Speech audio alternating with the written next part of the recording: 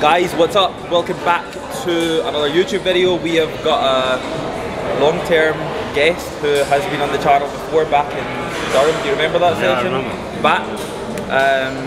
That would have been 4 years ago or something like that now. It was when Ultra Durham just opened and we hit back, and from what I can remember anyway, it was pretty high volume. You are quite a high volume trainer. I always like high volume. It's funny, just before you started the video, like I was going to say the last time we did the video, well I think it was just after the opening day in Durham, I think that we did it. So from Durham to Dubai, from Vegas, I seem to see him everywhere, but actually in Durham. Yeah, to be fair, that's true. But we have shoulders on the cards today, going over what we're going to be doing. Side delts to begin with, 2 presses you said you normally do? I usually like 2 presses. Side delts, bit of a warm up, 2 presses, which get the compounds in. Finish with a bit more side delts and then onto rears. So, but again, Keith can be the boss today, I can follow. Keep it basic as always. That's how we do it, guys. Me and Brad train very similar. Obviously a little bit different in terms of the volume side of things. Maybe I'm a little bit lower volume trainer compared to Brad, but I'm sure I'm going to be able to keep up.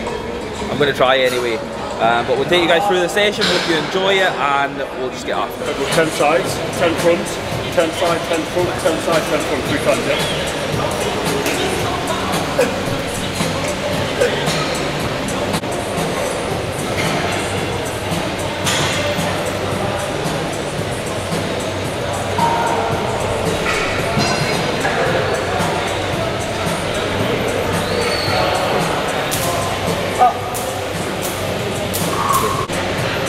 Yeah, cross.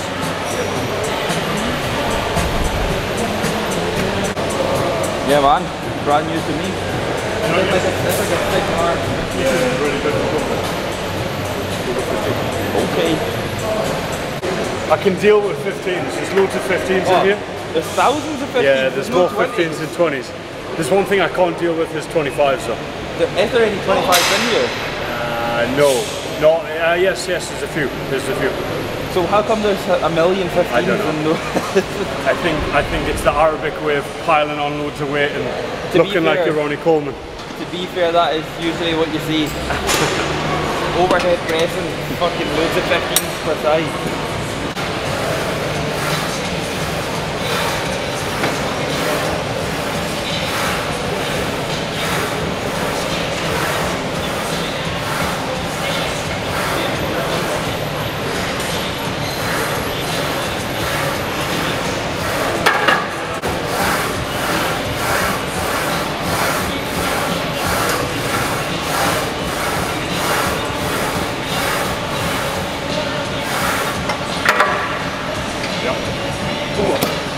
That's gonna get that's gonna take some getting used to. Yeah. I felt as if one side was like.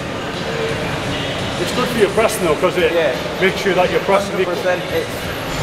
I unwrapped it expecting it just to be like a Smith, and then I'm like, okay, first it's at an angle, and then it was like, shit.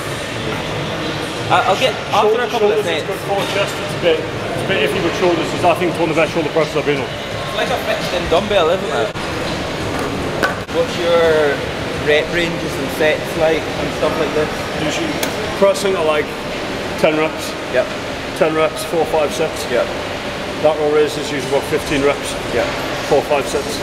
So is that just like pyramid up the way? So like 12, like, or say 10 reps, 10 reps, 10 reps, 10 reps. Is that kind of similar to what you do? Similar. I used to train a lot like that until I moved to like your top and back off. Okay. And I think I've just became so stuck in doing top and back off that if I went away from doing them, I've always found myself back at them.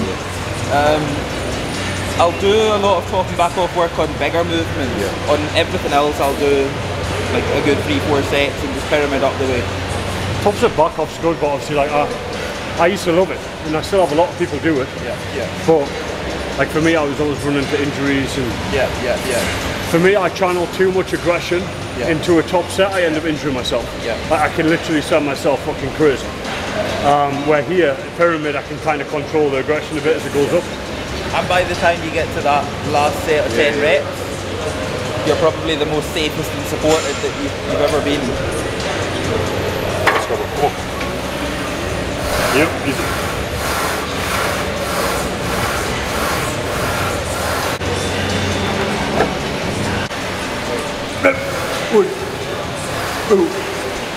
3, 4, 5.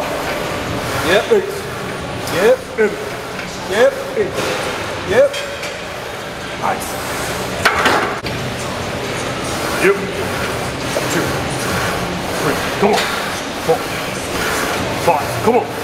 6. Let's go. 7. Let's go. 8. Come on. 9. Come on. 10. Let's go.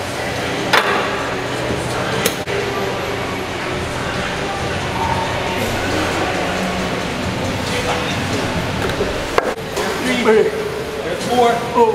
There's 5. 6. Come on. 7. Come on. 8. 9. And 10. Yep. Good. Come on. Good. Good. Easy. Easy. Oh, I got you. I got you. Press. Press. Pull you. Press. Press. Press. Press. Good job. Oh. It's a close your eyes, turn your hands, and hope you've got it on. Like just fucking. Oh man. To be fair, the more sets I got in, the more I get used to it being like kind of unilateral. But it gradually started getting heavy. But the set before that one there, I was like, do you know something? I maybe got a little bit more in me. Got to like 5 reps there, and I was like, shit, just try and move it. You want to move? Yeah, man. Yeah. What are you thinking now? Like usually I like to do the gym level one. Yeah.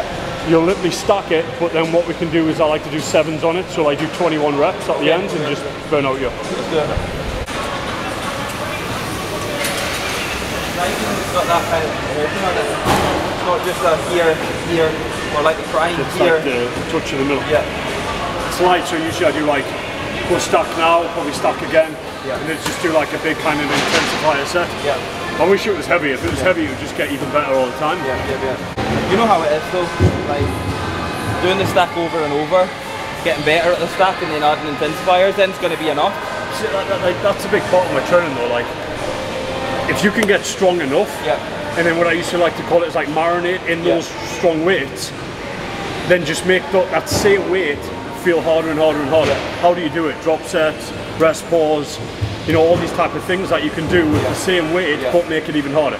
Therefore your risk of injury is less and your performance keeps getting better. Driving up the way, 100%. 100%.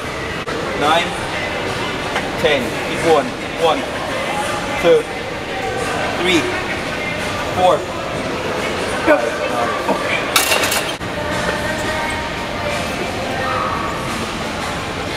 Four and 5. Easy enough. Feels good. 9, good. Here we go, last 5. 1, 2, 3, come on. 4, come on. 5. Oh.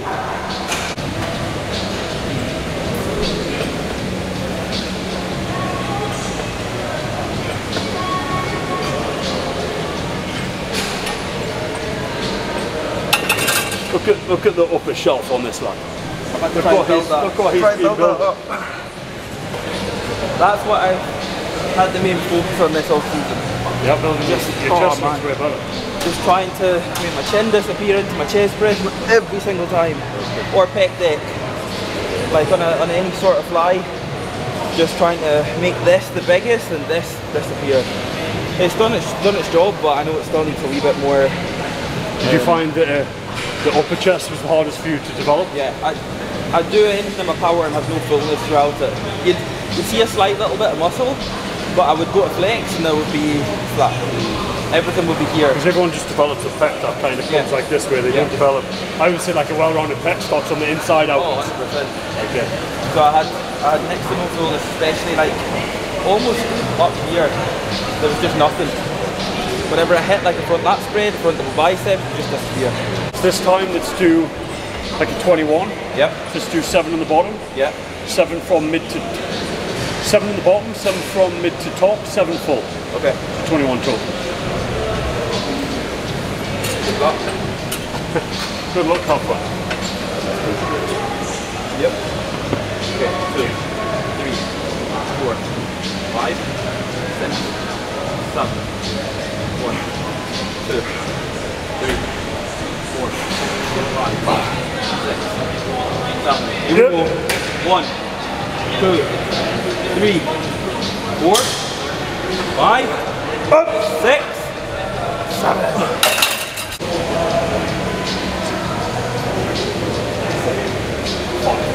6, 7, 1, 2, 3, 4, 5, 6, 7, 4, 1, 2, all the way, 3, good, 4, good, 5, 6, all the way, 7.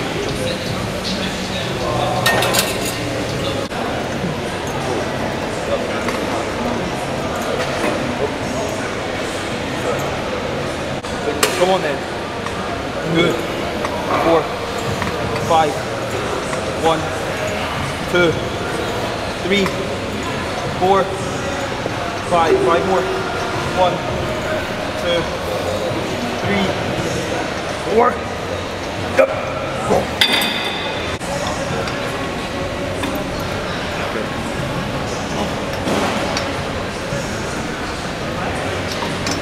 Good. Come on. Oh, come on. Oh.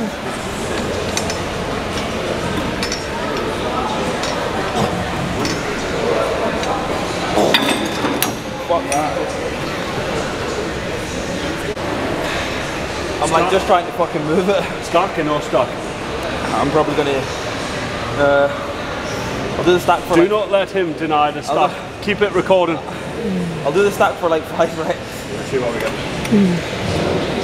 I'll go in, you know, I'll fucking go into that. You know he's going to ask me to do legs next and he'll just tear me apart. I'll end up in the hospital with another surgery. He's like, that's what you get. Come on then. Good. 2. Yep. 3. Yep. 4. Yep. Come on. Come on. Get it. Yep. 5 more. Good. Good. Good. 1 more. Easy way. Good. Good. Come on. Come on. Come on.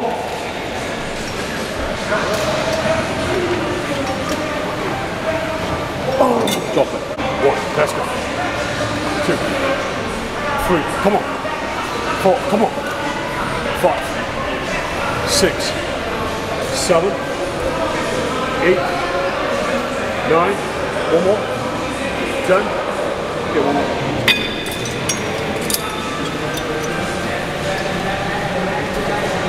1, 2, 3, 4,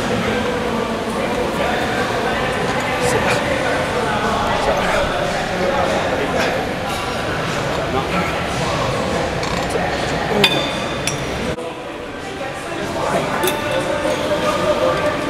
Let's go.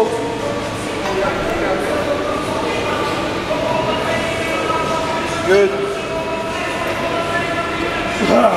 One more. 3 more. 1, 2. Last one at least 10. Come on, let's see it all the way up. All the way up. Good, good. Good 3. Good 4. Good 5. 6. Use them delts. Good. 2 more at least. Last one. Up and hold.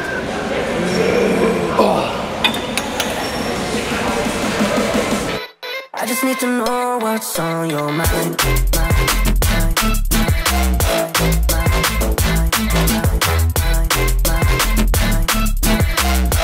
You can call my name, I'll be alright.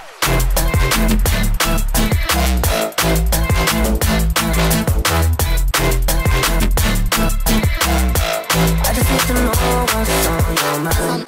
I just wanna dance on like, just wanna dance on like, just wanna dance on like, dance on like, dance on like, just wanna dance on like, just wanna dance on like, just wanna dance on like, dance on like, dance on like, just wanna dance on like, just wanna dance on like, just wanna dance on like, dance on like, dance on like.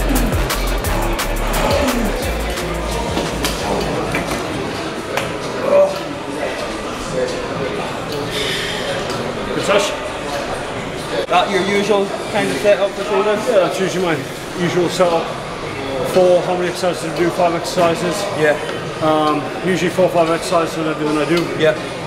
Kind of keep it moving, keep it intense. Yeah. The goal is to be strong, the goal is to have volume. Yeah. Depending on the body part, I change it up. Legs and back would be a bit different because I think you need a bit more rest when you go heavy. Mainly for delts, arms, hamstrings, things like this. I like to try and stick to those. Do you ever do like top and back off sets on anything, or like? For me personally now, no, because I just need to be careful of risk of injury. Okay. Top set back off for me now is good, but my goal isn't necessarily to keep getting stronger than what I'm at. Yes. My goal is to kind of marinate in the strength that I've got and like sculpt a physique around that. Yeah. My goal at the minute isn't more size, downsized a lot. So yeah, I kind of see have to play with my training and what I can do. Me personally, when I do training plans for other people, top step back can be a big thing that I do. A lot of people do this, but for me, it's more of a volume approach that works best. So I think that's one thing that does really mean is just there's a lot of different ways to train. A lot of people I think get tied up in the part of just being able to do top and back offs, and that's the only way to progress your physique, or the only way to lose body fat, the only way to gain muscle. But for example, a higher volume approach, pyramid sets up the way with more intensifiers in there, is another very effective way. We always speak about this. Like, I remember when we met 3 years ago, 4 years ago, whatever it might have been, like we spoke about this straight away when we met each other. It's, you know, people are scared to do higher volume now. Everybody, I feel like everybody's like sheep. They all follow what one guy was really successful at. That's like one guy was successful at it, doesn't mean everyone needs to do that. There's different approaches. It's about finding what works best for you. And obviously that's something you've done massively, is you're not a sheep, you don't follow, you found, you even says you do a bit of this, a bit of that, a bit of it, like you're strong, you do your volume. I think that's what it's about. All just comes down to what you can put out on the day. It's effort, innit? It's effort. When you're able to train hard, you're able to put effort in, then fucking any split, any training approach works. But that's going to be it for shoulders. Hope you were able to take something from it, hope you were able to enjoy it. I tried my best to keep up. I think I got absolutely smashed on the side lateral machine, but he's never going to live that one down. No chance. I'm gonna just focus on that, and then we're gonna train delts again, and I'm gonna be putting a fucking gym pin in it, and I'm gonna put an extra plate on it. But yeah guys, for this one we're finished. We'll just catch up with you all in the next video.